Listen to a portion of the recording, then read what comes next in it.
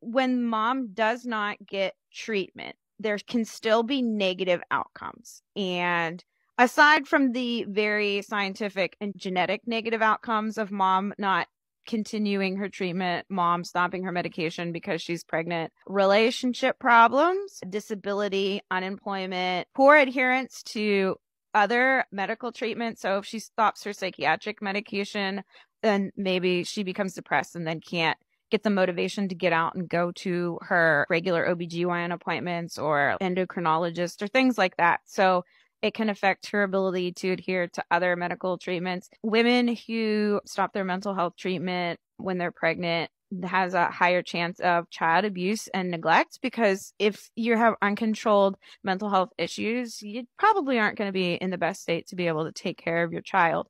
Also, they've shown that uncontrolled mental health episodes during pregnancy or increased stress during pregnancy can lead to the baby having developmental delays and behavioral problems, and kind of tied into the not being able to adhere to going to your other different types of doctors is its exacerbation of medical conditions. So if you have diabetes or something and you're not following up, you may not be able to feel pain in your foot, and then you get an ulcer and then it gets infected. So it can spiral into all these other things